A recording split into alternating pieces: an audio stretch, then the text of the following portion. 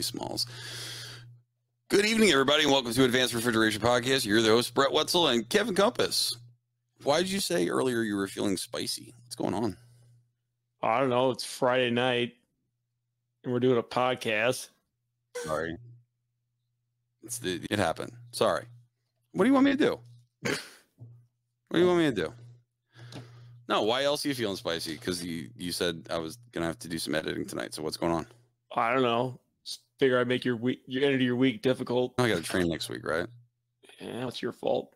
You're a jerk. I tried to take my CSME test today, and I did not great.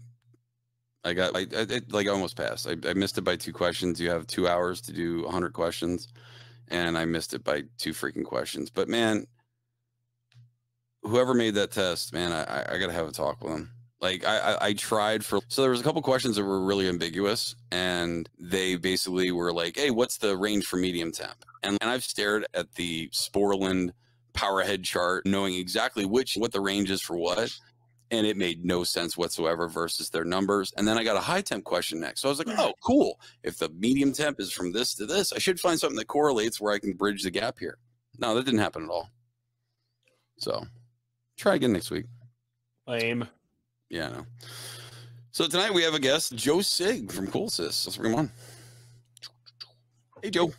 Hey, good afternoon. Good evening to some and good afternoon to others. Yeah, see, it's Joe's fault. So I can say that wholeheartedly. He's like, yeah, we'll do it at 5 o'clock my time. Joe. If you would have came on at the right time, listen, Made Joe wait like dick. Dude, I didn't even realize what time it was. Shut up, not my fault. I've waited longer for better. Let's put that way. Oh wow. Ooh. Wow. I'm gonna have to have a talk with your boss. Unbelievable. No, but hey, next time I do you a favor, or any of your guys a favor, that's it. Sorry to do this so late on a Friday night, but obviously work comes first. Nice cover. Yeah, thanks. Appreciate it. All right, let's do this. What All are we right. doing? Yeah, tonight, tell us what we're going to go through. I titled the episode CO2 and Pressure Enthalpy. What? Because I'm still an idiot with this. I wish I was better. I wish I understood it better. And I was having a conversation with some of the students when we were teaching. I was like, hey, I wonder what we could do to try to mitigate something if something bad happened. Let's just say we lost a little bit of capacity of something. Is there anything we could do besides what Kevin said and put a sprinkler on things? Because that's not what we're supposed to do. What we could do, hey, I've done this before. We could put ice in the sump of like a BAC tower. We could do that. One time I walked up and I saw a guy putting ice on top of a condenser. Remember when I sent you that picture?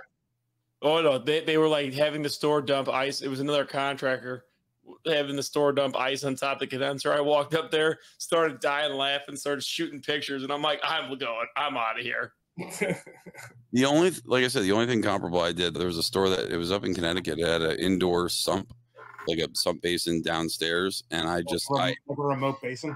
Yeah, dude, I dumped every bit of ice because it was one of those double belts sized together. So it's not like you can grab like a rogue belt, and they were tight, and I didn't want to touch it because I was afraid if I looked at it wrong, it was going to break. I was like, it's about 4 o'clock. It's about to cool down in about 2 hours. So I'm literally just grabbing buckets. We had a train of just buckets just going up to this thing, just dumping ice in. But wow. So Joe's been on here many times. Let's which you want to bring up the regular entropy chart first? Yeah, sure, absolutely. I walk everyone around. The one thing I want to say before I start sharing anything is really with a CO2 system, just like every other standard DX system you're going to see out there, pressure and temperature go hand in hand, right? The only difference between CO2, which is a natural refrigerant, and R series refrigerants, such as your HFCs, HFOs, things of that nature, is CO2 is a single constituent refrigerant, right? So it's a pure refrigerant. It's one constituent, carbon dioxide. All the other refrigerants out there, commercially viable refrigerants that are being used right now, are blends.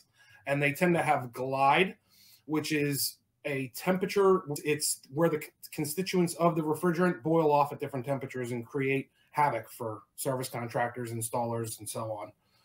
So you won't have any of those issues with CO2 The one thing that you do have with CO2, which I'm sure you guys have brought up on any of these presentations you've given, is that CO2 has extremely fast thermal inertia.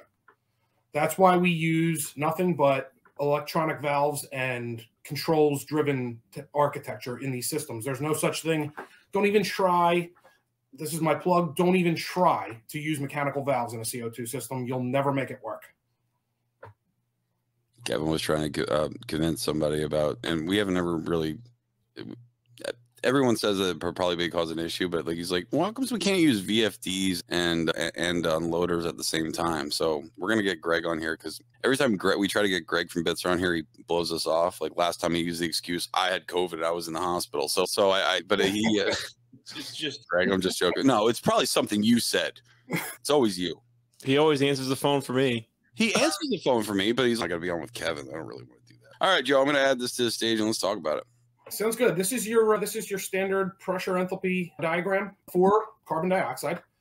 And basically what I want to show you on this diagram is where you typically live with a CO2 refrigeration system.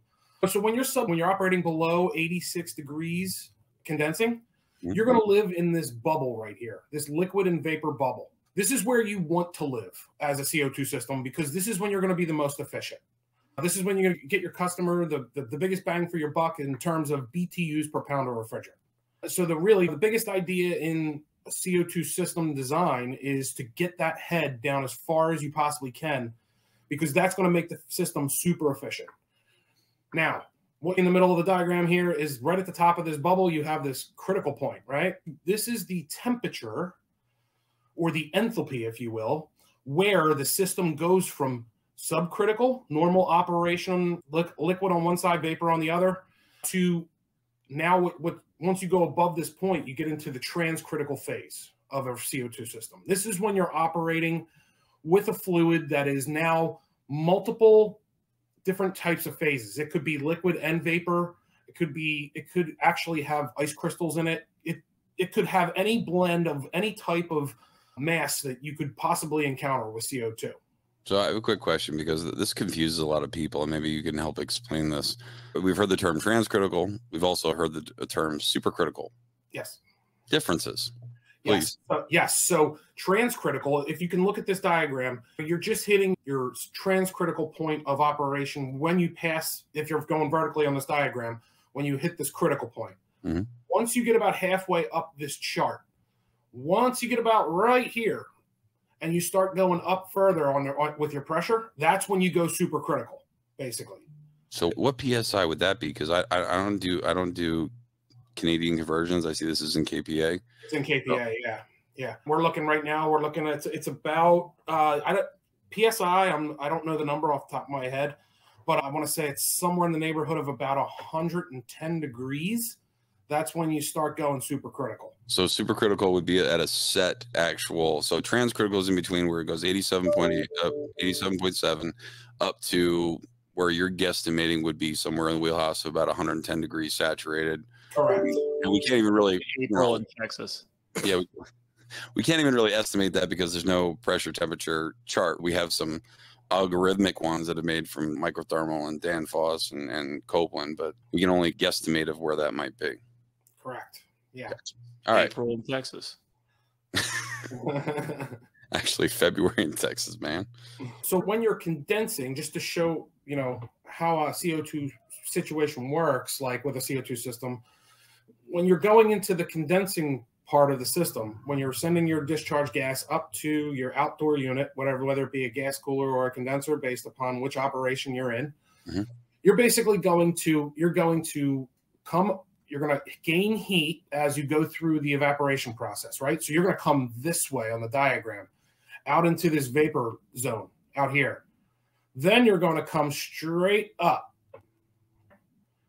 When you go, you're going to start condensing right here, and you just come right to the left, because what you're doing in the condensing process is it's a constant pressure operation where you're dropping the heat out of the fluid, mm-hmm. out of the working fluid. So then once you get to this point, to get back down into the subcritical phase, what you do is you meter the refrigerant into the flash tank. And when the mixed phase or liquid falls into that flash tank, it expands. and the pressure drops out, right? So your pressure drops out and you fall back into this liquid and vapor phase. That's why we call it a liquid vapor separator instead of a receiver, because it could have both liquid and vapor in it instead of solid liquid in it. Gotcha. So then this might be better if I start showing the Bitzer app, because I can show an actual diagram. Yeah, and actual American numbers, right? Yeah, with actual American numbers, yeah. All right, so I won't even worry about it. I was ready to do conversions and all kinds of other stuff. No, ain't nobody got to worry about that. Sorry for anyone that's listening to in Australia and Canada. They don't use that. They and anywhere other in the world than the United States. No, actually, it was funny. One of the guys called me from Australia, and he's giving me numbers. Dude, I don't know what you're talking about. I said, he's rattling off sizes and stuff. He's like, KW. I was like, are you freaking serious? Give me a second. I gotta get some numbers. I gotta get some together. All right, so this is the Bitzer software that we use to calculate CO2 compressor sizes that are necessary for our system designs. I'm sure everybody out there has used it. I just want to give the shameless plug to Bitzer so that they don't come after me. Ryan's gonna be so mad at us, Kevin. So what I've done is basically I've picked a three compressor low temp, 3 compressor medium temp system running at -22° on the low side suction temperature and 18° on the suction side on medium.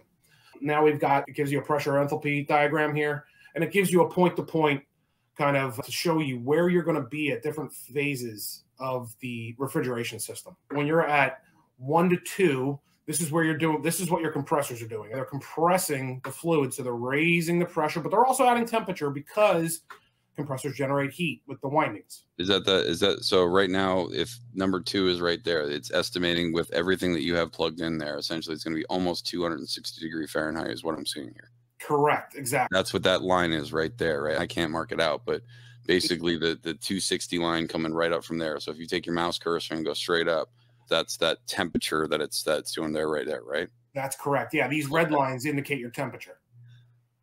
You have to explain it to me. If you're typing ChatGPT, you got to tell, hey, explain it like I'm a 4-year-old. So just go ahead, keep going. Okay. So these red lines that come down the diagram, -40, -20, 0, 20, 40, 60, so on and so forth, they're temperature lines, basically. What you do is you just follow this line. Since this is a pressure enthalpy diagram, this is enthalpy on the bottom. It's heat, but not temperature. These lines give you your temperature. So if you look here, you're straddling in between 220 and 260. You're about maybe 250 at this point. Gotcha. If you're compressing to 250° gas at this point, and that's what's going into the gas cooler. So then you're gonna drop down. You're gonna go through the condensing process. The gas is gonna go through the coil of the condenser or the gas cooler, and it's gonna be a constant pressure operation, just dropping right down to this 0.4, where condensation stops. This is the end of the condenser. This is where the liquid or liquid vapor phase comes out. And that would be essentially the line going down, which you're going to connect to 7. That's going to be where the HPV is feeding, correct? So in between 7 and 4 here, or 5 and 7, that's where your HPV is located. 7 is the inlet of your flash tank, basically. Okay, gotcha. So then from 7 to 15, that's your intermediate receiver gas outlet temperature. That's the bypass line, basically. The hot gas bypass line. That's your hot gas bypass line. From 7 to 8 is where this is where your liquid lives. That's where the liquid's coming out of the receiver or the flash tank. So because in that little gap where it basically made a triangle right there, I was explaining that every single time you have one of those little triangles there, that's a tax. That's wasted energy that you have that has to go somewhere. So that's essentially the amount of mass that's going to have to go back to the medium temp suction, right? Is that correct? Correct. That's exactly what that hot gas bypass valve does. It bleeds pressure off the flash tank and sends it back to the medium temp compressors.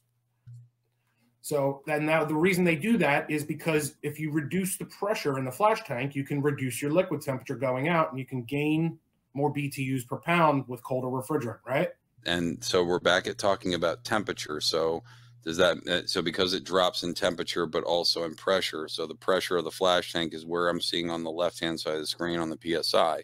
And then the top, because that's basically just about a saturated liquid, right? There's vapor in there, but that's why it drops the way where it is right there, correct?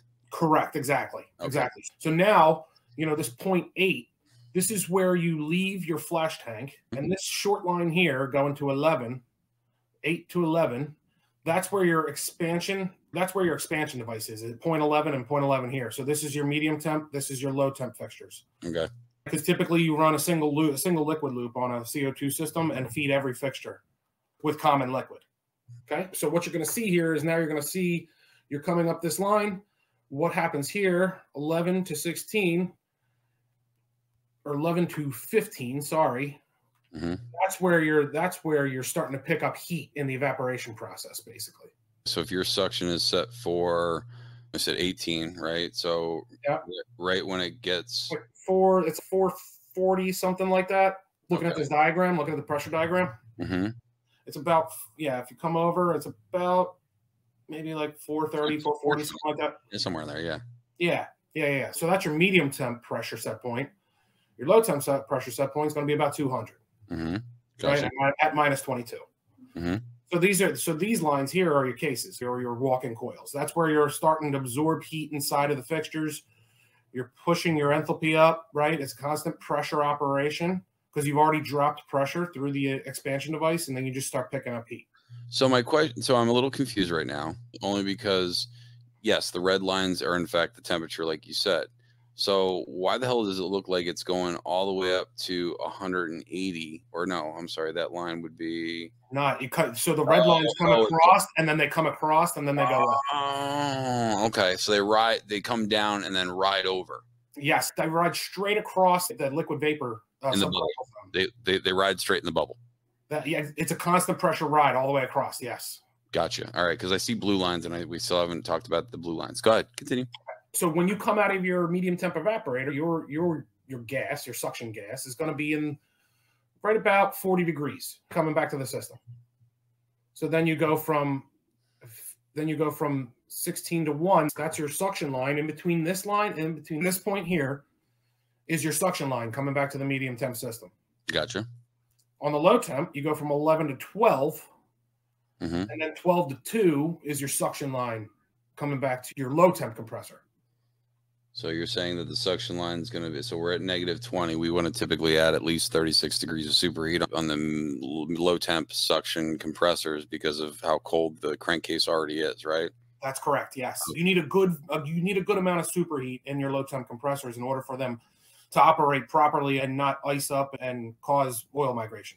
Yeah. Because if anyone doesn't know, the lower the temperature, this goes the same with CO2 as well as regular chemical refrigerants.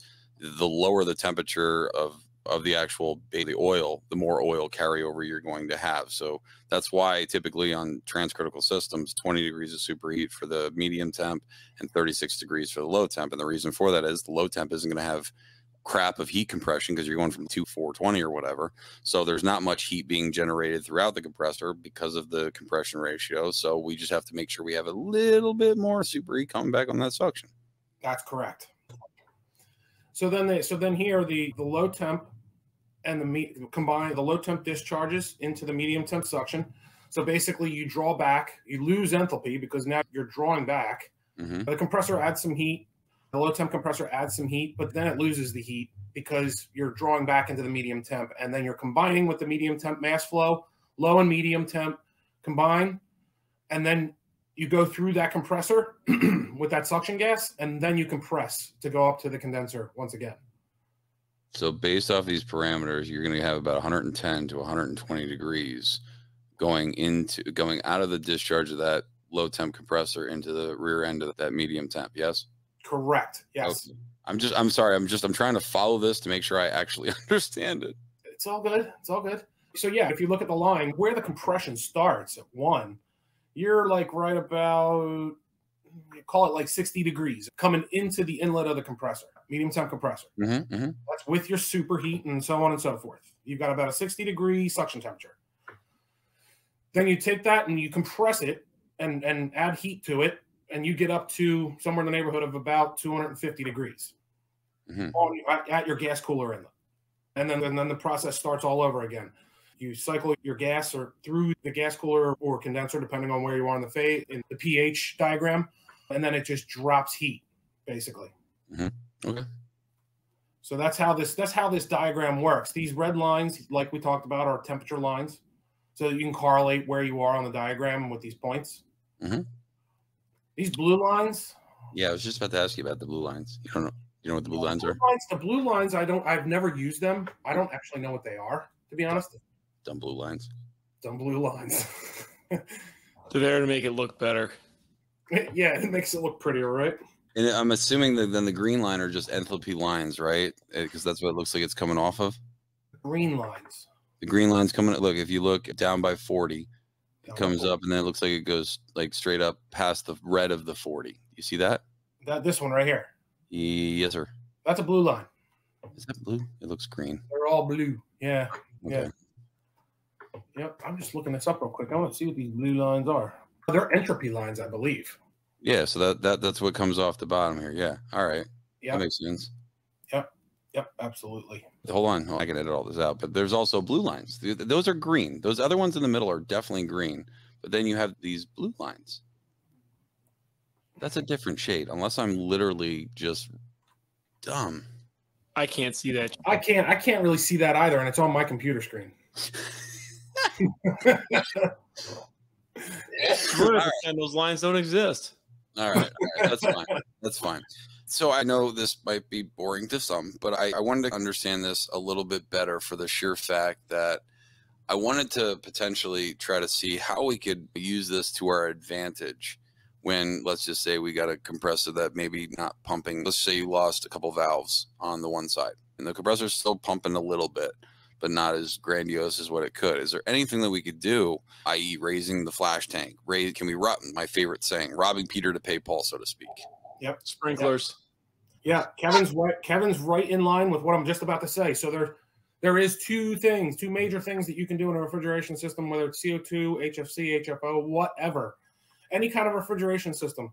There's two major things that you can do to gain capacity and reduce the amount of work input that has to happen to get the BTUs that you need. Mm-hmm. You can either drop this top line here on this enthalpy diagram, you can drop it down, or you could raise these lines up, these suction lines. So see these suction pressures, you can raise them up, or you can drop the condensing pressure. So in other words, in industry speak, you either drop head or you raise suction. Yeah. And you essentially reduce the amount of work that you have to do in this envelope. That's all physics, right? Energy can't be created nor destroyed, right? We put electricity in, and we get two forms of energy out, right? We have wasted heat, and then we also have the energy in the form of BTUs. So by lowering the amount of compression ratio, by, like you said, either lowering the head or raising the suction, we can essentially put more energy to one way or another. And we've talked about that before with systems that have been oversized, and they're like, what do you do? I'm like, I don't know, raise the head as much as you can before you can't. And then basically you'll reduce the amount of capacity in that compressor. And it's proven in the numbers, right? Now, what about if we did this, Joe? What if we simulated raising the flash tank set point, say from 500 pounds to 530 pounds? So I'm at 538 now. Let's see what the diagram does. So let's raise this, and we're at 538, which equivocates to a 36-degree liquid temperature. Yep. Let's raise this up to 600. That raises me to 44 degrees. Now you can see this line moved over. This 4 to 11 line moved over. So you've gained enthalpy here. Because your liquid temperature has gone up, now this line has gotten shorter because on this side is where your liquid lives in the system, okay? You're gaining enthalpy when you reduce the amount or increase the temperature of the liquid going out to the system, which means you get less BTUs per pound of refrigerant. Yeah, because I see where the little triangle in between 8 and 7 there. I don't see these little triangles. I don't see triangles. Follow the round black line down, right in the bubble, where the bubble is. Go up right up to 7. Now go up like a half inch. Half inch? There's in the bubble. So you see the little triangle that it basically created between 7 and 8 and the bubble line? Yeah. See how it created? Allegedly. It created less flash gas there because essentially that makes sense, right? Because then you're creating less flash gas going to the medium temp. But then it made, if you had 2 more fictitious triangles on the left-hand side, yes, right in there, you essentially then increased the demand now, because you're going to create more flash gas on your evaporators because the liquid temperature is essentially warmer. Correct. And the line sizes are the same. So when you raise liquid temperature with a line, say a half-inch line, and it's used to seeing 36-degree liquid, and that liquid raises to 44 degrees, you may get to a point where the line velocity goes up so much that it starts creating flash gas. Gotcha. Yep. Gotcha. Now, in that same sense, could you say you raise the flash tank up? Can you, in that same sense, slam superheats down at cases and make up for that flash gas coming back on the suction? So that is one thing that you absolutely can do, especially with electronic expansion valves. What you can do if you lose a compressor and you need to pick up capacity somewhere, that is one real unknown thing that can happen in not only a CO2 system, but any refrigeration system. If you have electronic expansion valves, you can drop your superheat and basically flood the coils. That creates a ton more efficiency in the system because now you're not dealing with massively superheated suction gas coming back to your compressors. All right, so let's try it then. So instead of the evaporator superheat being at 10 for both of those units, let's change it to 2. Oh damn, go balls. It's not right, let's go flooded coil, right? Here we go. So now you see this comes back. This whole right side comes back, right? Did we gain capacity though? Let's look back and forth. Sorry. These triangles that Brett's talking about that nobody sees but him. So what you're doing essentially when you drop evaporator superheat, is you're reducing the amount of heat pickup, right? So you can see that the enthalpy gained reduces a bit. So now your compressors have to do less work. Yeah, because they're picking up less. You're picking up less heat and you're transferring less heat throughout the whole system, basically. Because you're not evaporating that liquid fully into a gaseous form. In turn, raising the flash tank up and slamming the liquid down would gain you more capacity. It can, yes. But then you have to worry about damaging your compressors. That's correct. You have to watch for liquid flood back. That is critically important. That is the only caveat to doing what you said, Kevin. I wouldn't take it. Jesus. Yeah. So is that why people are using the liquid pump overfeed? Because you're able to get a lot of capacity out of that? Yeah, absolutely. So the liquid pump amplification systems, a couple of our clients are using. The reason they're using them is because what you can do with a liquid pump amplification system is they typically use them only in the colder climates up north. What you can do is in the wintertime, you can completely bypass your condenser. Okay. And you can use that liquid pump to pump the liquid out to the systems. Yeah. So then you cut all that fan energy out of the system, and you have this tiny little pump circulating the refrigerant through the cycle. And what it does is it picks you up an energy benefit because now you're replacing all that energy draw from the fan motors with this tiny little pump. Understood. No, I wasn't talking about LPA. I was just talking about straight up liquid pump overfeed, not LPA. Oh, like overfed systems. Yeah. So the more you can reduce your evaporator superheat, the more efficient the coil becomes. Honestly, now to that is you have to worry about liquid flood back coming to your compressors and ruining your compressors. Gotcha. So you have to ride that fine line. The ultimate goal in a refrigeration system is to get to 1 degree of evaporator superheat, right? That's going to be the most efficient system that you can possibly get.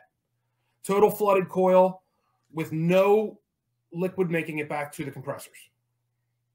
No, yeah, and that's why Kaiser Warren can do what they can do with their FTE system, because they basically can drop the superheat on the set point for those case on the medium temp and then drop that down. So that means they can raise the head pressure and gain a little bit of efficiency that way. That's correct. It seems like it'd be like a genius idea of just running that instead of running the FTE, just flooding everything and then having some nice coil in the machine room that's just reheating the gas coming back and cooling the machine room at the same time. So in other words, that actually isn't a bad idea. So in other words, you put a monster coil in a warm machine room, and you basically you circulate the suction coming back, or the mixed phase coming back through it, and have an EEV on it basically and jack the superheat way high so that you can actually flash the crap out of that. Yeah. If you patent that, it's basically like a suction accumulator with fans, right? Yeah. And at the same time, the motor room's nice and cool now. Your equipment's cooler. It's running cooler. Compressors are cooler. And you eliminate the vacuum in the store from the exhaust fan. Ooh. How about this? How about this? How about this? You can take like a tank, right? You're going to overcomplicate it. Stop it. No, you could do like almost like a suction accumulator and just take the discharge line and just run that through the discharge line of the medium temp compressors directly Those through. Always leak. Always an ace air. Always. All right. What doesn't leak over time, right? Seriously, Brett decides. Except for brand new flash tanks. Hey, what else can we do? What else can we do to save some efficiency? So, like, all right, I see where the high pressure line, you have that set for 1300, right? Yes. So let's just say instead of that, like, can we see what happens to the capacity? So right now we're at 147.8, and we're at 390. What happens if we jack that up to 1400? The capacity should go down on the medium temp, because the medium temp is the only thing that sees the high side, right?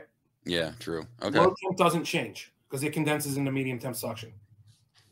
But you do see you're at 381. If I change it back to 1300, you're now at 390. 390. Yeah. Okay. All spill goods. Let's watch the diagram. I'm going to hit the play button. I just raised it to 1400. That line goes up, right? Yeah. Because you're raising pressure. So now your compressor has to do more work, right? Son of a bitch. Yeah, you're right. All right. So you get less usable capacity because the compressor has to do more work to get it to the pressure that you're asking it to get to. That more compression ratio, less BTU. All right, Correct. fair enough. Correct. All right, Less usable refrigerating capacity. Yep. So we're back to sprinklers. Go ahead, keep going. The only viable option. Yeah, that's a basic overview of a CO2 system. I mean, you want to lower your superheat as much as possible. You want to keep your suction up as much as you possibly can. Mm-hmm. And you want to keep your head down as much as possible. It's just like, it's really, everybody that is in the industry that doesn't know CO2 and they're just getting into it, end users specifically, they're looking at it like it's a black art, and it's really not. It's DX reimagined, basically, right? We're just having to finagle the CO2 to make it do what we want it to do. That's it's more correct. classy DX. Classy DX. It's wearing one of those suit T-shirts, right? Yeah. It's got a mullet on it. Bougie. It's a bougie refrigerant with a mullet. Yeah, all party in the back in the summer. Since we already have this up, I know you can finagle some stuff around here with the raise the low temp discharge pressure. So say if we had a discharge regulator on there, what would it do to capacity on the medium temp too? So we can't control the low temp discharge in the Bitzer software. It's automated.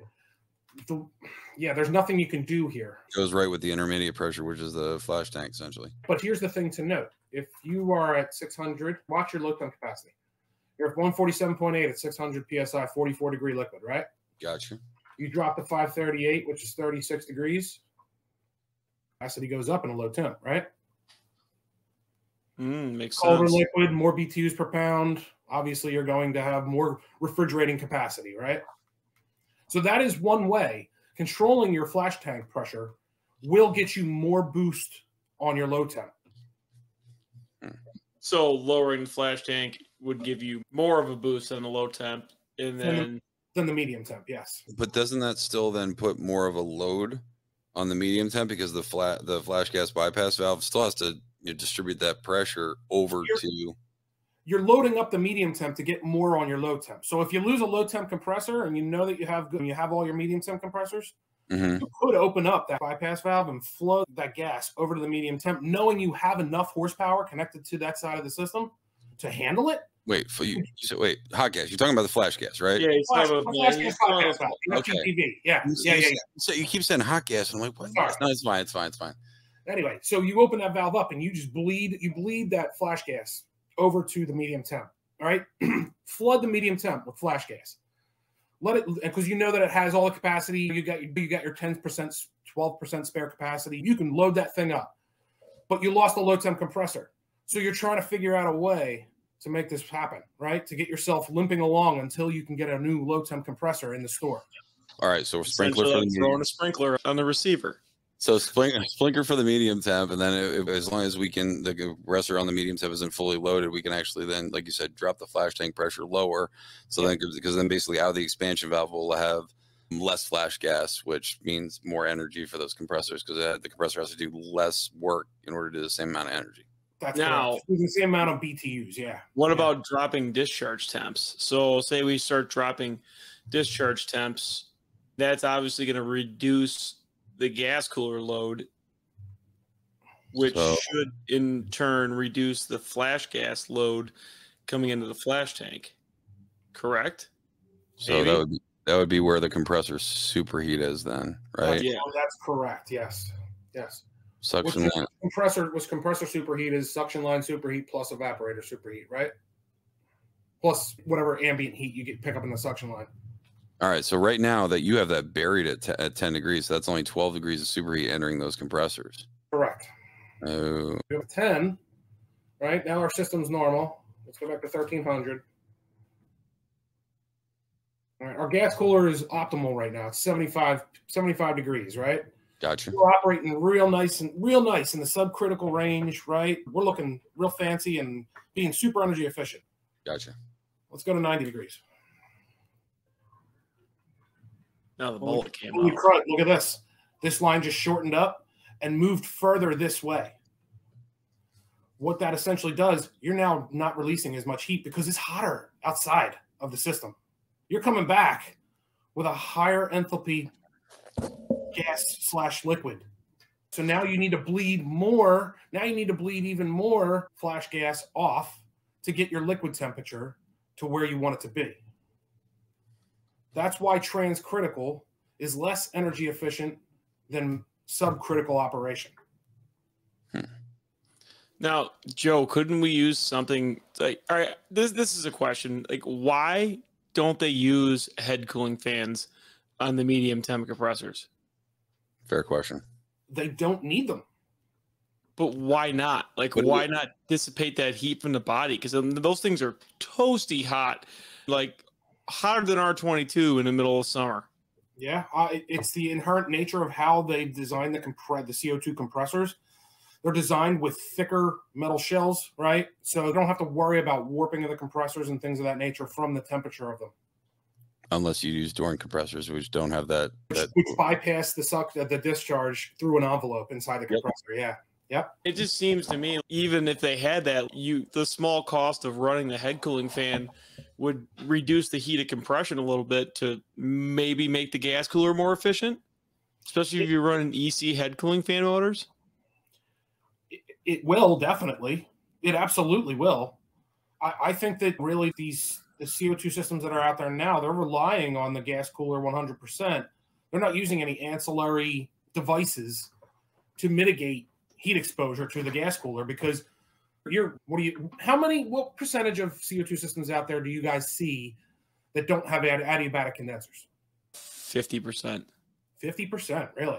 Up here, a lot. He lives in the north, right? Yeah, most of the Aldi up here and smaller stuff is just straight gas coolers. And that's understandable in the north side of the country, right? Because you don't get up to 90 degrees, 100 degrees up there for extended periods of time. Like all last summer was like a month straight. And what were you guys all doing? Running around putting sprinklers on stuff, right? The stuff where the tubes were showing on the bottom. Yeah. Yeah, but not on the CO2. There was guys doing it on CO2 stores, but they were having oil issues, and then we end up going back in there and fixing it, the real problem, and then it goes away. But most of the time it was okay. But now I will say this, most of the stores that are running straight gas coolers were Aldi, and they run a hell of a big heat reclaim. Oh yeah, that is another way. If you have heat reclaim or hot water reclaim cooked up to a CO2 system, if you turn the reclaim on and leave it on, you essentially will increase the efficiency on the high side of that system, because you're now using the reclaim side to reduce the load on your gas cooler. Now they're running air reclaim, which I think is 1,000 times better. And you get better quality of heat for sure. Correct. And they're running as dehumidification, so they're running 50-degree air through it, through the CES units. Yep. So it's so cold coming back. This was a 105-degree day. It was 61 degrees coming back on the heat reclaim line. Wow. You could bypass it. It was doing more harm going through the gas cooler. Yeah, absolutely. But the system didn't have any bypass in it, so it went straight up to the gas cooler, right? It went straight up to the gas cooler after it came back from the heat reclaim. Such a waste of energy. Totally agree. Totally agree. What you could do in that situation is you could go static condensing and just let that go through there, but you're going to pick up heat from the ambient air, right? Correct. So unfortunately, with a system like that, they missed a huge gain there when they're running heat reclaim. They could be bypassing all that and just running like a freight train. It's 100 degrees outside. It's humid as could be. That dehumidification is running as much as it can. Yeah. So it's running full tilt. Yeah, and that's something that, I mean, this opportunity has presented itself with regular DX systems as well, just not to the extreme that you see with CO2, because CO2 has such high quality heat on the high side, right?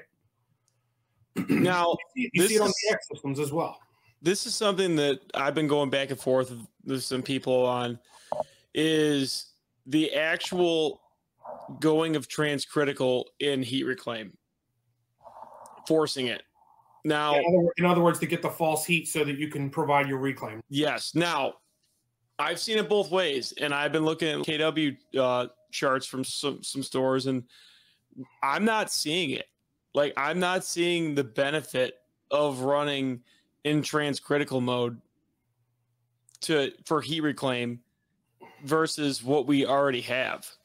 Just the heat of compression from running, I don't know, like 60, 70 degree day and running like air heat reclaim. I'm not seeing the benefit of running it in transcritical mode. The KW doesn't match up. I 100% agree with you, because if you look at this pH diagram, you're at the end here. This temperature is not going to change based on if you change this line over here. So run your system in subcritical mode, right? You're still going to get the quality of heat out of the outlet of the compressor that you would either subcritical or transcritical. There is no difference. You're still going to have 250 degrees on the outlet of that compressor, right? You're just going to, your gas cooler just becomes oversized on a lower ambient day. So you get that, this 2 to 4 line gets longer, right? Now, I was told the actual, when it's transcritical, the volume of fluid moving through the actual heat exchanger increases. So say it's an air-cooled heat exchanger, and its quality and heat rejection is much more than it would be running subcritical. And if you think about it, when you're transcritical, your pressure's higher, but your enthalpy is also much higher. So you have a lot of latent heat in that gas, right? That transcritical gas. So you're definitely going to be more efficient on a heat or a hot water reclaim scheme with transcritical fluid than you would with subcritical fluid, because it just naturally has more heat in it to get. You get more heat out of it. I just don't see it in the KW usage. Like, I don't see it panning out. It doesn't. Here's the thing, Kevin. How much heat do you need? Unification, how much heat do you really need? Not that much. 200 degree gas operating subcritically will get you right where you need to be as far as dehumidification or even a primary heating source is concerned in an HVAC situation. Yeah, if you absolutely needed it to boost in the wintertime, like up here, gas is cheaper than electric. So it's, I don't see if you need auxiliary heat running transcritical in the middle of winter, you're losing all of your beneficial savings that you're saving by running down lower head. Totally agree with you. Yes. Just to save a little bit of gas, which, I mean, KW to gas up north gas is way cheaper than electric. Yep, absolutely. I have the amount you pay for a thermogas is quite a bit less than the amount you pay for a KW of electricity, for sure. And we're still running what you would be running boosted on a normal HFC or HFO system where you're using an A8 to raise up the heat reclaim line in the middle of wintertime on a standard rack, you're still way above what you would get with that. You're talking summertime discharge temps running subcritical still. Correct. Yes. So that I don't see the benefit out of it besides you're getting a little bit more heat out of it. Yeah, you're going to transfer more heat, but the KW benefit doesn't pan out to me. No, and the reason why is because the HVAC unit controller is going to say, I've dehumidified. I have a sensor in my system that reads the humidity of my airstream. I've dropped below. I'm going to cut off heat reclaim because I don't need it anymore. Because the hotter fluid is going to reheat the air faster, right? Yeah, then you're going to get cycling. And then when you start cycling, that's when all efficiency gains are lost with everything. That's correct. It's better to have even Steven flow all the time in any refrigeration system for sure. So I'm pretty sure you probably can't do this in this program, but do you guys have any programs where it actually shows what would happen if you would essentially use the flash tank is essentially almost like an intercooler? So instead of taking the discharge gas of the medium temp and drive it through the top, because in that top of that flash tank, you're gonna it's vapor, but you have like a vapory saturated type deal going on. So I'm wondering, would there be any gains at the top where that in there, or would you be taking energy from one section and just transferring it to another? In other words, so instead of having your drop leg of your gas cooler dropping through the HPV into the flash tank, what would you put into here? What would you put in? I'm sorry. I meant the low temp. Yeah. So basically you're pre-cooling it before it actually goes in the ass end of the suction of the medium temp compressors. Yeah, that's a terrible idea. So in other words, putting a desuperheater in?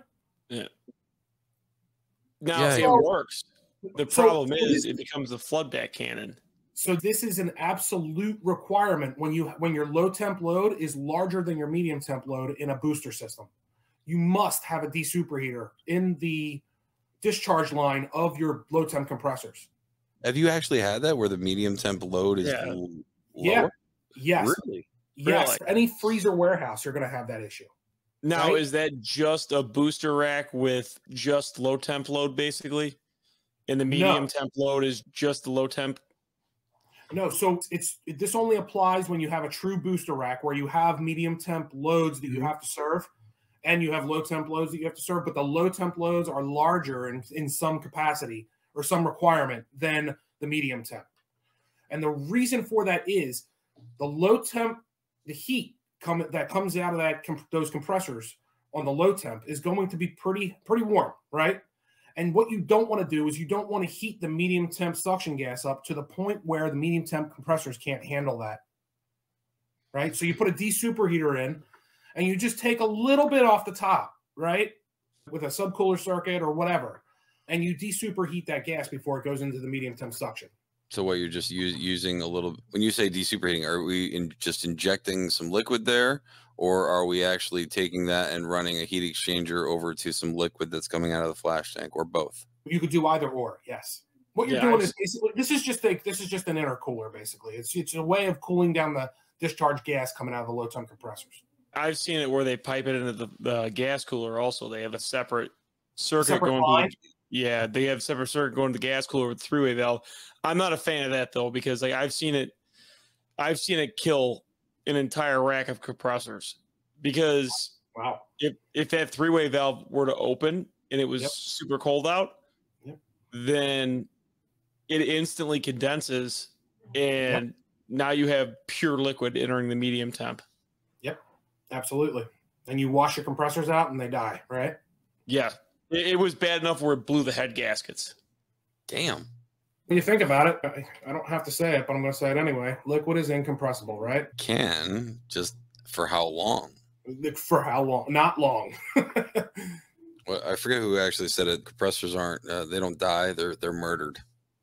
Oh, yeah. Wasn't that, I just heard that. Could have been Ty Brenneman. Might have been, yeah. It was also Brett on one of his rants that went on for 20 minutes. One of his diatribes. Thanks, Joe. Thought you were a friend. Fellas, where his eyes do the rolly thing. I think Greg will know what I'm talking about. So I told that story to the set of students that I was talking to, and then the whole time, like I heard like underneath their breath, "Look, he's doing it. He's doing it." Oh yeah, and it's when you know Rain Man's coming out, and it's just like some stuff's about to happen. Joe, this was extremely helpful. Yeah, this was good. I'm glad to hear that. And the one thing that I didn't bring up for everyone that's watching this is you're an Eagles fan. No, I'm a Philadelphia fan through and through. Don't. If you look at the diagram over here, they have temperatures. So if you look at this temperature that's listed above this medium temp compressor group, it correlates to what's on this diagram, right? Mm-hmm. So you can follow the diagram, and you can actually follow it in the cycle as well, in the mechanical cycle of the system. So this Bitzer software is pretty intelligent. It really does. It shows you what you need to know. Yeah, I've used this a handful of times. I'm just actually starting to get used to it. I started trying to fiddle around with the Copeland software, and we're supposed to get Giacomo back on so he can explain the Dorn one. Have you ever used that? Have you ever used that one before? I have used the Dorn software, yes. Oh, okay. Yeah. I don't specify too many Dorns yet. I haven't been able to get a bunch of customers to buy in, but they're starting to gain popularity, and they're with good reason too. He was showing us some of the stuff on there. It's ridiculous. Like he was showing a single stage low temp compressor. It didn't have to have a medium temp, and the thing was rocking and rolling just straight along. Now we're never going to get that sponsorship if you don't stop.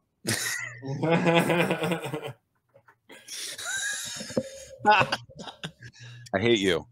You guys should be able to get a Bitzer sponsorship because we're showing our software on the screen, right? I